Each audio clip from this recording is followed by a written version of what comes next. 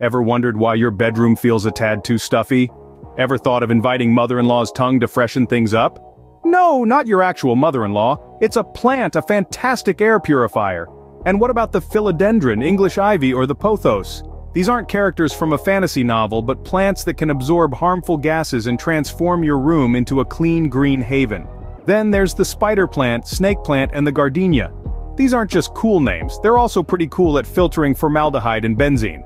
Now, imagine the peace lily, areca palm, and aloe vera.